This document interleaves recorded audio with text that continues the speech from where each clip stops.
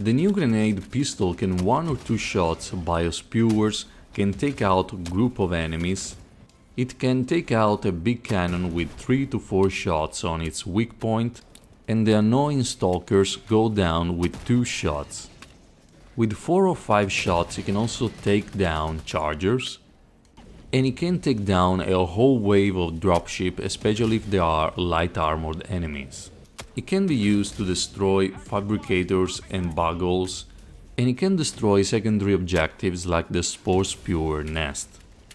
Tanks on the other hand go down with 2 shots on the exposed parts, and if you have no weapon that can destroy the scout striders on the front, this weapon is perfect for it. One thing it does no damage to are the mortars. And I was forgetting, devastators go down with 2 direct shots.